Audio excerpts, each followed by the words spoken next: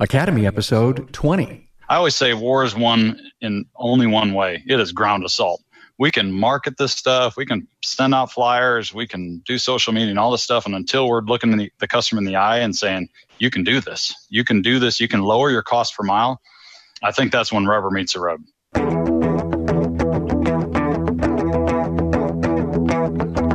Welcome, automotive aftermarketers, to a Remarkable Results Radio Town Hall Academy. Listen to learn just one thing from today's episode on your journey to remarkable results.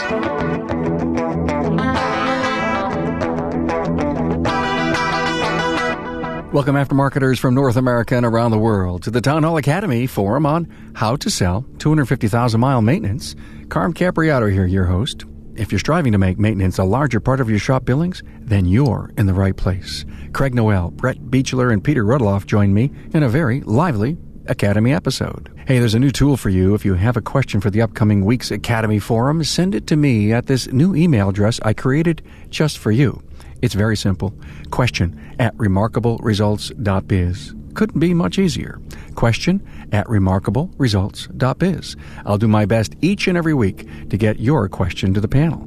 I hope you're enjoying the audio podcast of the weekly live videos. This is the industry's only weekly live discussion forum, taking a trending topic and talking about it. If you'd like to join in on the live broadcast, join us on Facebook each and every Friday at 12 noon Eastern. Go to remarkableresults.biz/townhall for the link. If you don't know, every episode has their own show notes page. For this Academy, you can find my guests' bios, link to their previous episodes, and the talking points at remarkableresults.biz/A020. You know, the Academy Podcast, another powerful resource for you of educational content inside the Remarkable Results radio program. Use it to improve your knowledge and success. Hey, I've got three shop owners on today's Academy. Peter Rudloff, a national automotive instructor and advisor, nationally published technical writer, and owner of Pete's Garage in Newark, Delaware. Pete has a passion for training and created the Delaware Training Group to bring technicians together in an environment that fosters learning. Pete's Garage has a reputation as friend to the local general auto repair shops, with many of them calling themselves customers. Pete's Garage is known for fixing difficult-to-fix cars and has grown more into a diagnostic destination. Pete's been featured in episode 123, 226, and the Connected Cars Academy, number 18. Also with us is Brent Beechler, who's been in the automotive industry for 30-plus years and is the third generation at Beechler's Vehicle Care and Repair in Peoria, Illinois. At age 16, he officially joined the family business, pumping gas at their Amco station. Brett is passionate, very passionate on this subject. He understands the value of maintenance from a cost-per-mile perspective, and he says there's no other way to look at it. He's created a spreadsheet that shows his customer the difference between buying every 4 years to owning for 12 and a half years. And he's willing to provide you his spreadsheet. See the show notes for his email address. Brent recently published a book on vehicle care and repair. Listen to Brent in episode 199 and 224. That was a great interview about family dynamics with his peers, Gary Pontius Jr. and Tom Palermo. An outstanding interview. And also with us is Craig Noel, multi-shop owner of 3-location Sun Automotive in Springfield, Oregon. Craig graduated from Lane Community College in 1987 with a Bachelor's of Science in Automotive Repair and quickly went to work. He worked for Ford as a senior master technician and then worked his way up through the ranks as team leader, service advisor, and assistant service manager. He's also built ground-up street rods, show cars for over 30 years as a hobby. He was headhunted by the original owner of Sun Automotive in 2011 and became the GM at that time. And as of January 1st, 2017, he's now the proud owner of Sun Automotive. Now listen to how to sell 250,000-mile maintenance. Hey, welcome everyone to another Remarkable Results Radio Town Hall Academy. A lot of great participants on with us today. I'm sure everyone is as curious as ever in wanting to discuss maintenance. I send a questionnaire out for every interview that I do with a shop owner, and on it, I ask, what's the split between maintenance and repair? And some of them come back and they say 60% maintenance, which means they're making some kind of forward leaps with their customers. So it's an important strategy for shops Everyone seems to want to move in that direction. The pundits of our industry continue to tell us all that that's where we need to go, as quote-unquote cars may break down less, yet you talk to diagnosticians, man, and they're deep in rabbit holes, fixing cars with all these challenges, because it's almost like more things can go wrong. The other really interesting piece is so many shops have loaner cars with 200 and 250,000 miles on it, for a strategical, psychological reason, I think. First of all, they want to be low cost for them, but they also use it to show customers that it can be done. Pete, let me give you the first question. Are cars engineered today to be more reliable? Absolutely. So it's not the 1950s. It's not the 1960s anymore. It used to be back in the day, if your car made 100,000 miles, you had a ceremony and you took it out back and buried it, right? But nowadays, 100,000 miles, you can get to 100,000 miles if you do 3 oil changes on a lot of cars. They'll make it that distance. You don't have to, they just work a lot better, even if you don't take care of them. But if you do take care of them, now 200,000, 300,000, 400,000, 500,000 miles is realistic on the original powertrain of your car. And the economics of doing that is absolutely mind-blowing.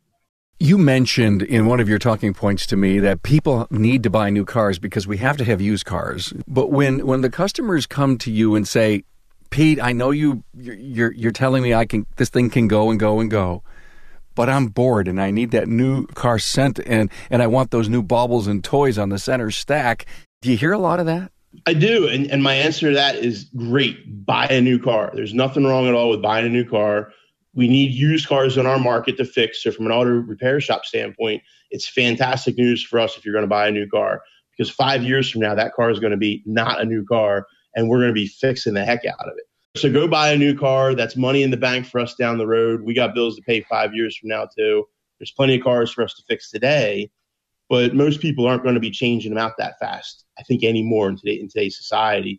Cars are so expensive that to go out and drop $40, $50, $60, $70, $80,000 on a replacement car every 100,000 miles. A lot of people do 100,000 miles in 4 or 5 years. So dropping that kind of coin is tough. That's got to be the magic, Brett, to how you've helped convince your customers to keep their cars. So my next question is to you. How do we stretch the mindset of the driving population?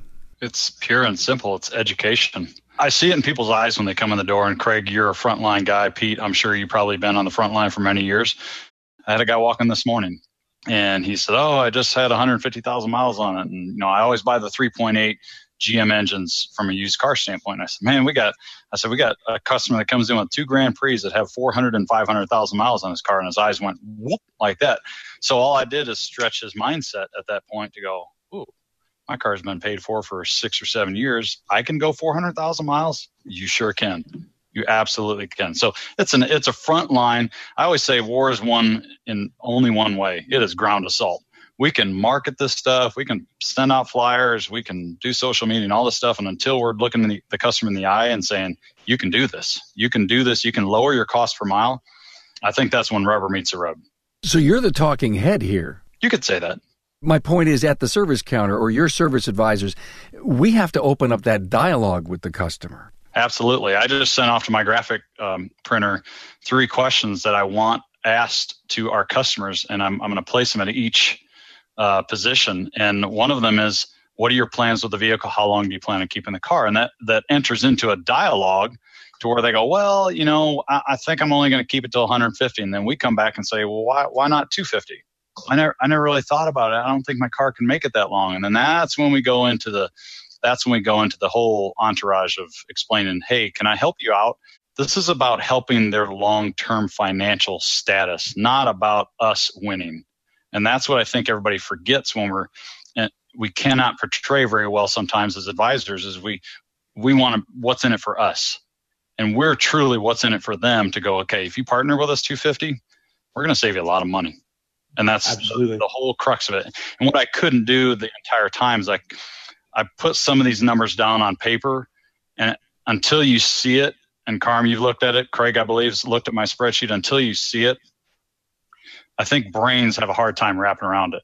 And it looks like it's a big array of numbers, but there's one stinking number it comes down to. And that's what I love about the spreadsheet. So I actually have it on my phone, being it's on a Google Doc. And anytime I'm out in public, I say, hey, let me show you something. When you're thinking about buying that brand new car, let me show you what's going on.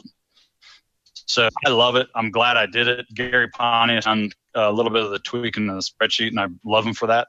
But it is hands down what we need to be doing on the front line at all times with our customers and helping them. It's not all about us. Okay, what drove you to sit down, create the formulas, think of every component here from license and fuel, depreciation? Was it just, did you have that mathematical side to you? I believe I do. I have taught and continue to teach car care clinics. And I've always known, and I've read AAA and all these numbers that come out. And one of the numbers that came up one time was $100,000 over the life of cars. I'm like, I want to be able to teach the people that are in my class, where does that $100,000 come from? So I sat down one night and I just said, that's it. I'm sitting down with my spreadsheet. I'm going to build all this stuff and throw it in there. And I actually did the cost per mile, the two first spreadsheets that you've seen on Google Docs. I actually did that cost per mile for my fleet potential recruits. Because what are fleets about? Their guys that are in charge of their fleet are in charge of reducing the cost per mile, period. That's what their job is, and making those cars go, if they say they're going 150, 200, 250,000 miles, that's their job, to help that car go that long and also to reduce the amount of budget expenditures. And I think everybody would agree. Craig, we buy with emotion and we justify with facts in just about everything we do. How does this psychological part of the sale play into selling maintenance? Brett hit it on the nose. A lot of it comes to us as a responsibility to be able to educate our customers. It's just like the feeling of what used to be, as P said, the 100,000 mile mark, right?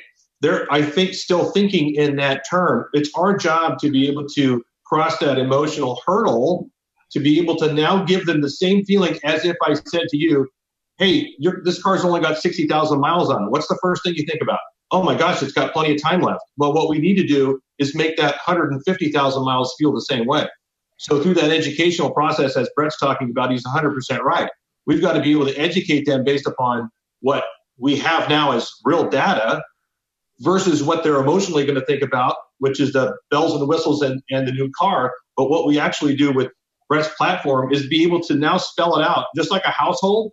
Well, you take into consideration your house payment, right? Well, you don't consider the water, the electricity, the food, the gas, and everything else that goes along with it, right? So now you get the whole entire picture. So when they put Brett's picture with their new car purchase, now the picture's a lot uglier, right?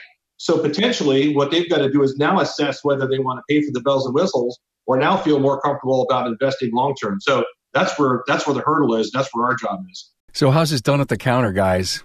You have to take a lot of time to be able to spell a lot of these things out. They don't know. It's interesting. As you described to everybody out in the Facebook world about my hobby, my hobby is decreasing. Why is it decreasing? There's less cars at shows. There's less moms, dads, and sons going out to the shows because they're all doing this at home, which I understand, but there's less exposure to the industry, right? So as the common sense of change your oil, change your transmission fluid, make sure you do this, do that, as those things that have normally been taught in household kind of go away, we now have to become educators, almost parents and rearers of new automotive kids out there to be able to really understand what's to be expected out there and re-educate them. What's the attraction today? Years ago, it was the sheet metal, the beauty, the speed, the fact that you could work on them and the whole neighborhood could come over. So today, what's the attraction that brings the new generation into the automotive? For us, you're right. We look at a Camaro and go, whoopee, wow, okay. But what we can see in the new generation is a complete shift. It is 100% transportation. It is get in the four doors, and then what do I have inside? That's what's interesting to them. Right. So they have all the gadgets inside, whether they've got all their Bluetooth connections and all those fun creature features, whether they've got everything within the console that they're going to want, whether that be, internet and Sirius radio, those types of things. And it's different from what used to be 40, 50 years ago, which is a whole, culture of getting out in your car and experiencing the road. That's gone. When I see a Camaro, by the way, I think of my first car. Mine was a 1950 Chevy. So there you go. All right. Mine was a 1972 Camaro Rally Sport. I didn't have a Z, but when I also think or see Camaro today, I think Transformer. What a shift that's going on. Carm, I point out that shift is good for our trade because the new consumer has a more economically focused mind on what's this costing me per mile. So they're more interested in that. Your enthusiast doesn't care what it costs per mile. So the people that just love their car, they don't care about the cost per mile as much as they'll change it out and they'll fall out in love with the car too. So the enthusiasts will go, I love this car, and then they have it for 4 or 5 years and they don't love the car anymore. They love something new. We don't love the car anymore because what is it? Is it the car companies have these ads that are bringing that whole lifestyle piece to people? My daughter's got 115. Interesting story. She's going to get maintenance done on it Monday. I think she's economical in mind. She says, Dad, new one or old one? And we went on a 3-mile walk the other night, and all we're doing is we're talking about leasing versus buying. And I had to bring in, by the way, the Academy this Friday is, let me go over it in my mind with you. Why invest the couple grand that your car needs to have done to it? You know, there's a lot of preventative maintenance stuff that she's got to have done right now. And so I did the math for her. I said, if you keep this car for another $200,000, I know you want Bluetooth connectivity. I know you want all this stuff. But, dearie, you're trying to buy a house. And it ends up becoming almost an economical decision. Our economy is good, but it's not. And I love the whole concept of selling the economical side of making that car last 12 and a half years. Yay or nay? Yay for that. Yeah. Mm-hmm.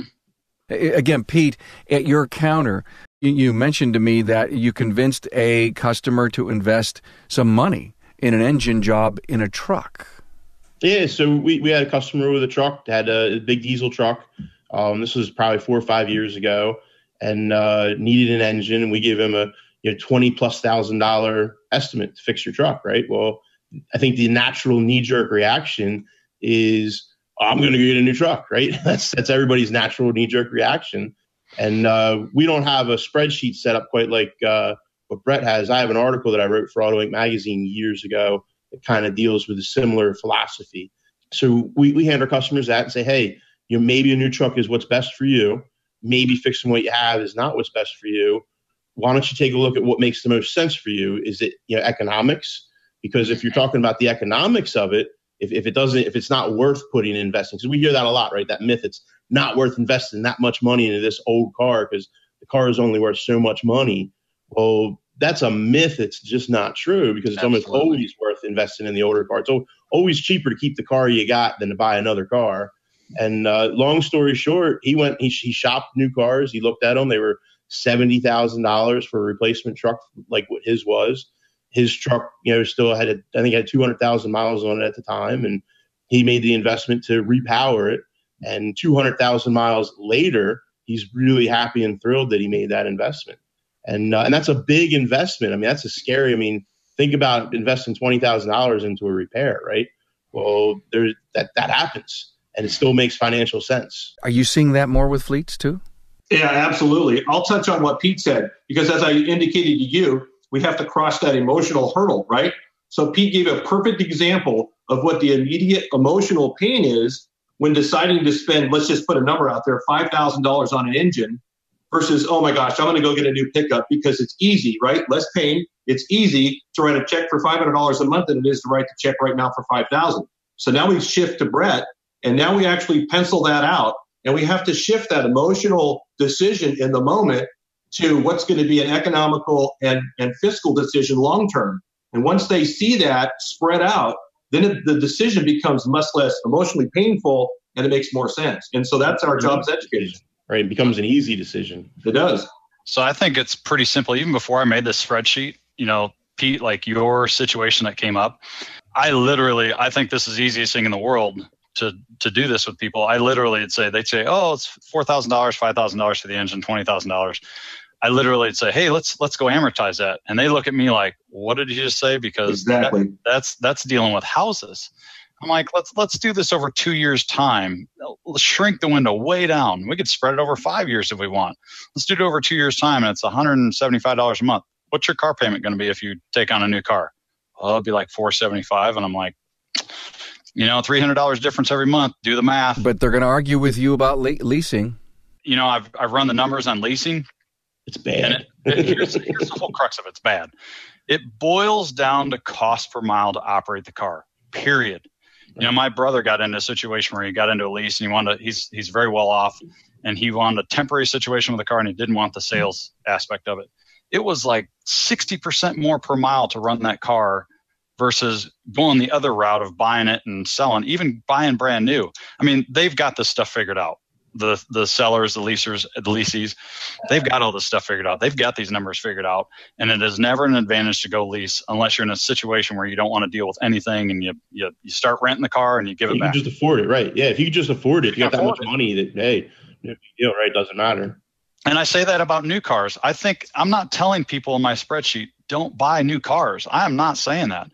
There is a sector, and I'm a Dave Ramsey guy. There's a sector of the demographic of our population that can absolutely afford to, and as Dave Ramsey says, it's a percentage of income. If you can go out and write the check, by all means, go do it. I am not saying that's a bad thing.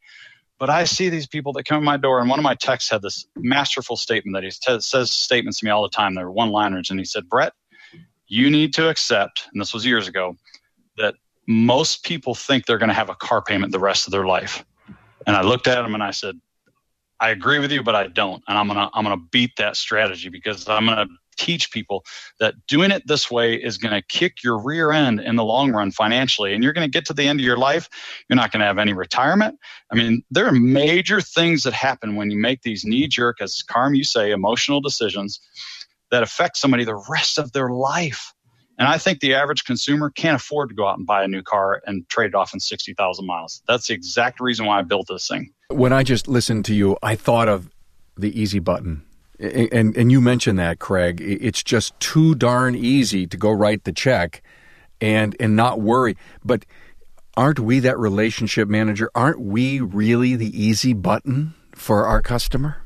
We are. The tough part is, and we'll go back to the emotional part again, our industry, which is interesting, is not like any of anything else out there in the country. So let's just put it in simple terms. I tell this to my customers, my employees as well. People who go to Best Buy, there's a little prompt for Best Buy. You go to Best Buy to buy a big screen TV. Great. $800 later, woohoo, we get to go home, plug it in, watch the game. We get some reward from it, right? So for us in our industry, the second they run through the door, it's an immediate, well, we know they have to, relinquish their paycheck to be able to get their key, just to be able to do the same thing over again. There's no emotional reward to it. So when you go back to the whole purchase aspect of it, it's the same thing. There's no reward, and we've got to break them of what the initial reaction is to buying that new bell and whistle over that repair, so they understand really what is the real pain versus the long-term relief. And I call Brett's spreadsheet brilliant, by the way, but it's long-term relief. But the feel good comes from us as educators in the business. And if we do our job correctly, as Brett does, as I attempt to do every day, I'm sure Pete does, our job is to be able to explain all that. Information is power. And if we empower them, they'll feel better about that decision. And if we don't, then I think we failed them, and that's not fair for them long term. And we talk about that. We want them to have a great life, safe life. Craig, that's what I was thinking when you were going through that just a few minutes ago. I was thinking of the value of the service advisor and how that transaction's closed out and how they left my state of mind when I got behind that wheel and spent $1,000 on the car, realizing this is my world, this is my life, this is my transportation, this is my lifestyle, this gets me to places, it lets me earn my check, it gives me freedom. The reward is you keep going. That is correct. It's an interesting shift right now. I can't speak to Brett or Pete, but right now I've been seeing over the last probably 3 to 6 months a shift between people finally making that decision, as Brett says, to maybe stepping up and buying that new car. And I see that going on. I haven't seen it for a couple of years. And so that's a good thing, because they can go ahead and do that. But again, if we just stay in tune with that emotion and start to talk to them about that long-term investment, as Brett would call it. I think we're good educators, and we're going to serve the public well. Okay, Brett, can you give us just a few highlights? I mean, what are the input? Are there just a very few input fields for you to end up coming up with? The example that I have in front of me shows a lifetime driving gap, or a delta of $124,000 saved in the instance of, I forgot. It was a Chevy Impala, simple vehicle. A large number of them are driven. I actually took that spreadsheet, and I had 6 kids from a local Christian school that came in for kind of like a mini messer for 1 week. And I taught these numbers. I said, hey, guys, give me your dream cars. And I slapped on all these exotic cars and trucks, guys in their trucks. And like Pete was saying, that one guy's replacement truck was $70,000. One of the kids picked like an $86,000 Chevy Duramax. And I laid the numbers in front of him, and he's like, oh, I don't think I want to do that. And my magic question always is, hey, how many hours you got to work to pay for that thing? And I say that to kids when they're young and they got very low earning potential. They go, oh my gosh, I'm going to have to work like 7 years to pay for this one vehicle. Okay, maybe I won't do that. So to give you the 10,000 foot overview of this, I essentially took 2 vehicles and I compared them side by side. I took one vehicle, an Impala, and I took that habit of somebody purchasing a new car, brand new, and trading it at $60,000. And I flipped that habit for 50 years. Okay, that person, average miles you drive, all this stuff went into it, all the operating costs, all the maintenance that goes into driving that car for $60,000, which actually is not very much when it comes down to maintenance. I think I recall the maintenance was just under 4 cents a mile to drive the new car, and everybody goes, "Oh, that's great, man. That's not a lot of money." And then I flipped it to the habit of somebody buying a car, which we encourage here, most people, buying a car at $60,000 and keeping it until $250,000 or more. I just picked those 2 raw numbers, and you can play with these numbers all you want. So I took all those numbers and all the repairs and everything that added up, and it came to about 7 to 10 cents per mile. I'm going, all right, well, if I extract this out and that one spreadsheet you have in your hand, Carm, essentially Gary and I built this together. And it's really cool because I can share this with anybody on the program if they want to email. I have no problem with it. I don't want to hide it. It's not exclusive. I'll share it in a Google Doc or a Google Sheet is what it's called. But I take these 2 habits over 50 years' time, and I implement how much gas is per gallon, how many miles per gallon you're getting. I threw in repair costs, like extra repair costs. You might get a car in there like a PT Cruiser, which I would never advise anybody to buy. Sorry, Chrysler. And those repair costs go way up, and that number may shrink from 124,000 down to 60, for example. I'm just throwing that out off the cuff. So the biggest hit I found in all of this habits is, and the 4 of us know this on this panel, is the depreciation expense is absolutely just, it's like blowing money out the rear end. You lose so much stinking money in the first 4 years. The average, I saw this play a couple months ago, the average new car loses 60% of its value. So that means if you buy a car for $34,000, in 4 years, it's worth $13,600. Could you imagine us buying our house for $100,000 and it being worth $40,000 in 4 years? No one would ever invest in something like that. Ever. So as the old adage goes, houses appreciate, cars depreciate. What I'm trying to encourage people to do is hang on to that car as long as you can, and this number dwindles way down. So we're big advocates. I've never bought a new car in my life. I'm 46 years old. I've never bought a new car in my life. My dad, who's basically the mentor, the teacher behind all these numbers with me, bought his first new car at age 67. And he knows numbers. Now, the guy at that age can write a check, and here you go. It's percentage of income. It's percentage of net worth. Here you go. Mind you, it was a Honda Fit. It wasn't like it was an $80 Chevy Duramax, but it was a brand new car he's going to keep for 300,000 miles, and he's going to follow the maintenance schedule, and his depreciation schedule is not going to be as immense as somebody going 0 to 60. So I took all these numbers, and I threw them in there, and I came up with this one savings over a lifetime. So this is my most favorite spreadsheet to show customers, because their eyes literally get this big around when they're looking at this going, no, that's not possible. And I said, yes, it is. I can put it in concrete numbers. It is absolutely possible. Well, maybe I can throw in more repair costs in this spreadsheet. Okay, all right, you're going to spend $4,000 over life instead of, $1,000, whatever the case may be. And we can play with these numbers all you want, but it's still going to be a monstrous number at the end of 50 years. Is this stuff hard to get across to your customer? Not when you put it in a simple form like that. I've shared with a number of customers so they can go sit down at night when their brain's not buzzing at 100 miles an hour and go look at it and go, oh my goodness, he's right. He's absolutely right. It pays to invest in my car to keep it long term. He's not just looking out for his business. He's not just looking out for himself. I look at that $124,000 and say you got 3 kids. That's an investment for one of the kids' college fund. And you got 3 or 4 cars in a family, and you take that habit and you have that habit for life, and you've already funded your college fund for all your kids, whatever you want, or your VOTEC school too. Retention. It seems like it's almost a hook to your shop, Pete. If you can get a customer that ingrained into understanding that you've done the math for him, that's almost a life.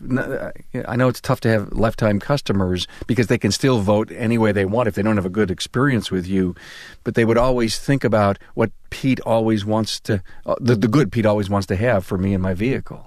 Absolutely. Yeah. I mean, our customers, they know that we're out for their best interest and our best interest. It's a win-win-win is what I like to call it. We're going to fix your car really well, keep your car on the road for a long time, keep the breakdowns to a minimum. When you do break down, we're going to be there. We're going to be a phone call away, a text message away, email away to get you back up and running quickly. Our customers generally are long-term customers. We have cars, we've been in business for 18 years now.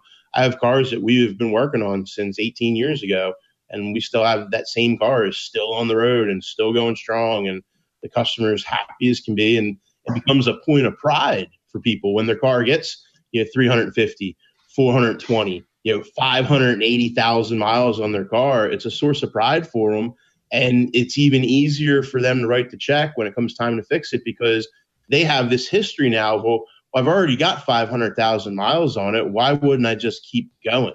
The car does everything I need. It suits me well. It's clean. It's comfortable. It drives great. I take it to Florida if I wanted to. And, so they have a real good high comfort of it. And I don't have the hassle of going to find a new car. Now think about that, Carm. Think about what Brett just said in one sentence about how the customer is going to take numbers and he's going to take that information and immediately switch from saying, oh, it's not about your shop, it's about me. Oh, he's my advocate. Now all of a sudden the emotion switchbacks from a negative to a positive as they start going towards higher mileage. And what did Pete just say? Now they feel happy to write the check because they know long-term what they're doing for themselves. It's not about us. It's about them. It's amazing. You're filling up their emotional bank account, but you're also filling up real dollars. And you could say, listen, here's what we've saved you so far. Wouldn't it be cool to have a spreadsheet on a car when they committed to do this? And you say, okay, let's go this day forward and add another line to this spreadsheet as to how many dollars that they're literally saving, everything in aggregate, depreciation and everything, and say, well, it's time for $2,000, but listen, you got 12 in there. You got 12 in the bank you didn't even know you had, but it's there. I bet it's in your savings account. I had a customer one time. It was almost 20 years ago. And at that time he said to me, he goes, Brett, I put in $50 a month into an account. I don't even pay attention to it. That's my car account. And this was 18, 20 years ago. And now I think that number's up to $75 or $100. And that's what every person needs to be doing. It's accruing money and just writing a check when things happen, when maintenance comes up in their cars. I look at that $100 versus $300, $400, $500 in a car payment, and to me, it's a no-brainer. But we work in the trenches every day. We see these numbers every day, and we all want to get frustrated and say, "Can't you see that?" I always say that as a leader that I shouldn't be saying this verbally. Can't you see that? And I never say that anymore. Can't you see that? I mean, can't you see that? And shame on me for ever thinking that because they don't work in this business every day and they don't see the numbers that we see every day. One of the reasons why we have pods here is the exact same psychological philosophy behind what we're doing with these numbers is what Craig's saying, as Pete's saying. If kind of like a bar, if I can come sit next to a guy and stand next to him, I become his advocate, his buddy, his friend. And as soon as that customer sees me looking out for them and their wallet, I have immediately disarmed them and they become my partner. And that's what I love about things like this when we give them concrete information. is it's a great partnership building tool for me. That's exactly why I wrote my book, because I wanted to expose the industry as to what we do right and what we do wrong. I was thinking the other day, one of the things we do for our customers is I say, bring in your maintenance. I want to know your history, because I'll go through it. And there's a side reason why I do this, because in my brain, I'm sitting there processing, oh my gosh, look at all this money they spent on their car that they didn't have to spend. Oh my gosh, this place did not do a maintenance review. This lady literally spent $2,000 on her car over, 40 or 50,000 miles that she did not have to spend. And I quietly said to her, if your shop would have kept really good maintenance records, you would have $2,000 in your pocket right now. And this is why I think about this all the time, because we see this as, and I'm sorry if anybody's watching from a dealership, but generally their mantra is sell, sell, sell. I see it all the time. And I look at this and I go, all they're doing is adding cost per mile, which gives that customer more reason to go out and buy a new car. So I look at it as a big picture standpoint. I love looking at 30,000 foot views. I go, So if the service department over here is, maybe it's a nickel per mile to operate with us and it's 12 cents per mile to operate with the dealership. Wonder why they're buying new cars all the time when they can't afford it. It's not within their means to be able to do this kind of stuff. So that's why I like coming out and saying, look at all this stuff you spent your money on, and we're your advocate. Pete, you and I were chatting about how many cars in 100 are coming back for repair, within 3 years at the dealership. Right now, I don't think there's any manufacturer that's operating at a production level where they have fewer than 100 callbacks per 100 cars they're producing. So what we get a lot of times when we tell people, the first thing we tell people is, hey, look, we can make that car go a long time. You got 150,000 miles. You just get started, right? Well, they might look back at us if they're a new customer and say, well, the thing is an older car is not as reliable. The new cars are more reliable. I'm concerned about that. Well, any dealership in America that you go to, any brand of car, if you go in and service their bays right now and survey, see what they're working on, they're mostly working on cars that are 3 years old or newer. And those are broke down cars. So if we want to talk about reliability, bringing a brand new car is not going to make you reliable. I have a very good customer who bought a brand new minivan, and 2 years ago, I get a call from him on a weekend, an emergency call. He's in Rhode Island, 800 miles away, and his van is broke down. And it was a 2-year-old van at the time, or a 1-year-old van maybe at the time. It was under warranty, but the part wasn't available. So now he was stranded. He had to get a rental car to come home, go back up to Rhode Island a week later once the vehicle got fixed. And that was a car that was a year-old car. So reliability is pretty much equal from a 10-year-old car that's well-maintained and taken care of by a professional shop versus a brand new car with 10 miles off the showroom floor. Either one of them should be very, very reliable, and both of them have the potential for breakdown. So it's a total myth that an older car is not as reliable as a newer car. And in fact, we live in a time right now where the cars made between, say, like 1996 and 2007 were probably the best of the reliability of any era of car ever built. So the newer cars are just as reliable, but they're a lot more expensive to maintain and repair. But that era is just a really nice sweet spot where they're economical to repair and they last and they run forever. What you just said sparked my thought, because if I was a consumer and I was saying, well, Pete, it won't cost me anything, even though it's in the shop. And that's a justification, maybe emotional one, right, Craig? So my answer to that, when they say that, well, it's a brand new car, it has a warranty, you're paying for that. You're paying for that on the front end when you buy the car. That's part of why the car is $30,000, $40,000, $50,000, $60,000, $70,000 to purchase. So when I think about all this great stuff that we've just talked about here, what kind of message is getting out at our service counters? I know Jeremy and I know Barry, and these guys are service advisor trainers. Are they preaching this? It's probably 50-50. You have shops like ours that know that the economics make sense to fix your older car, but you also have a whole nother set of what I would call old school way of thinking shops that are going to tell their customer that your car is not worth fixing.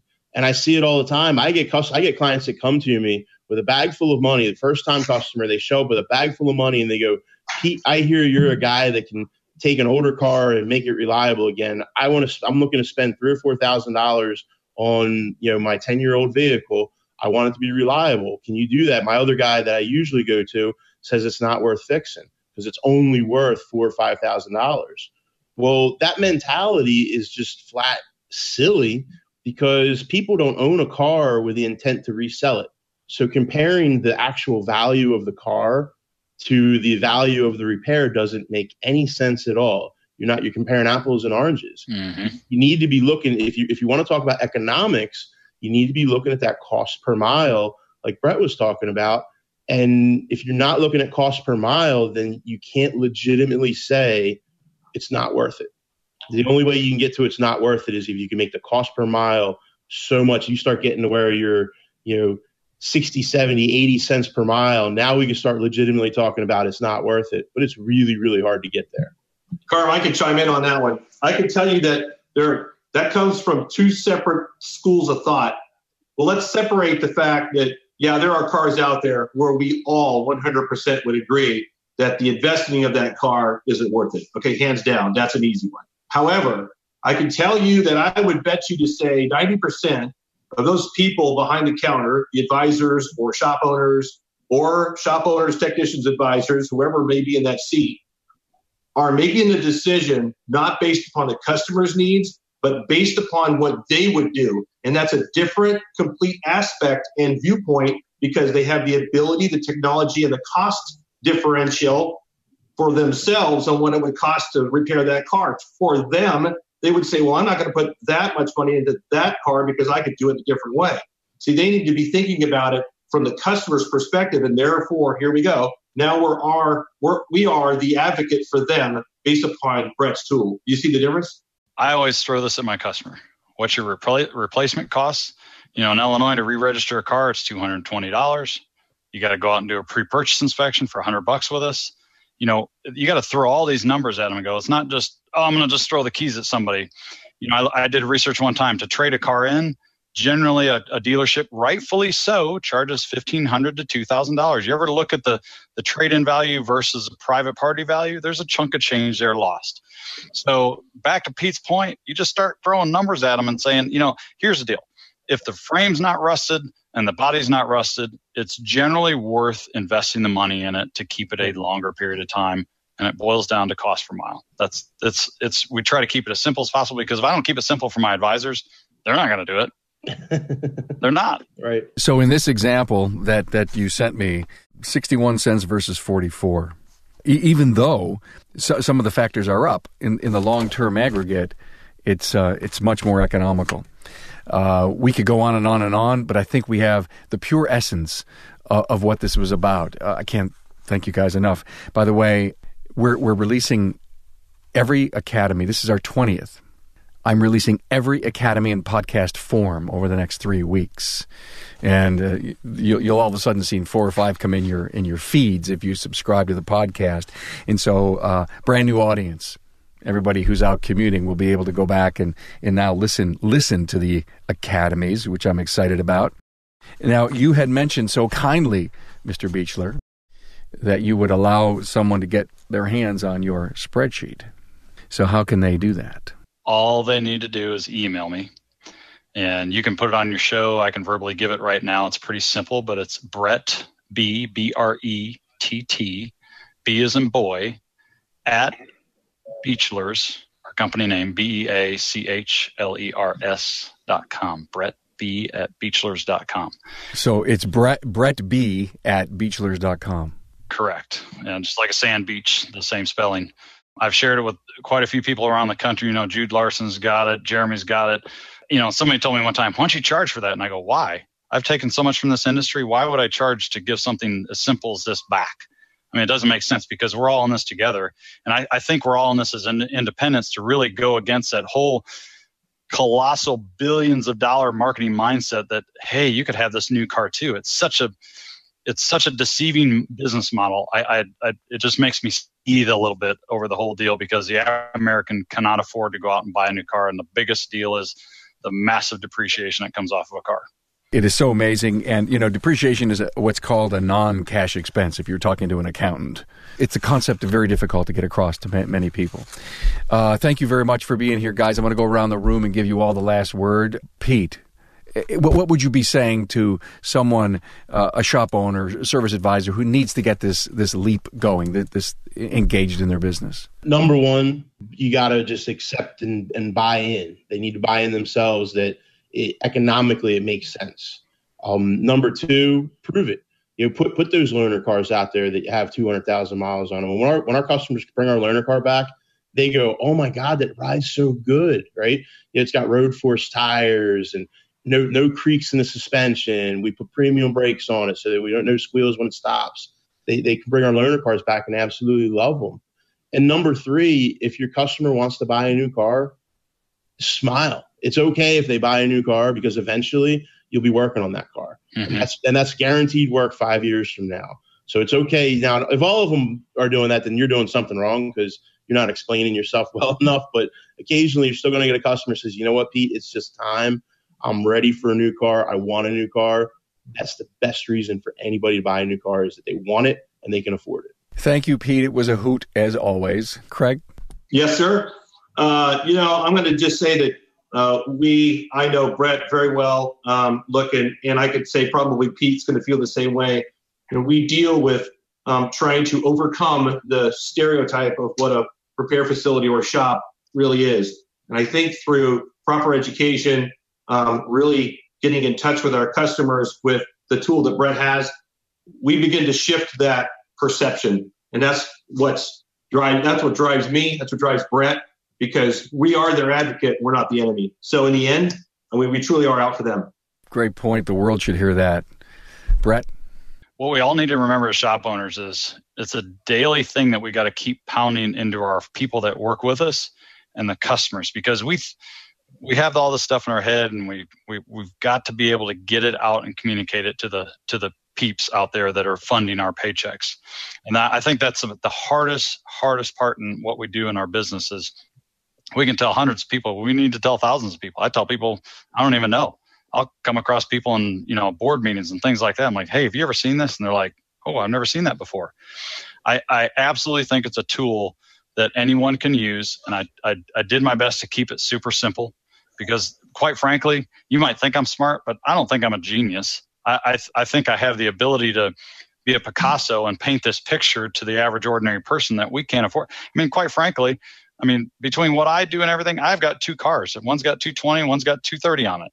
And I hate car payments. I literally don't like them. I make car payments myself. I'm writing a check for the next car when I buy it, and that's all there is to it. Everybody looks at me as a business owner like, "Oh, I bet you buy brand new cars." The old misnomer of, "Oh, you can buy a new car and write it off." And I'm like, you still have to pay for it. It blows my mind that people still think we can write it off.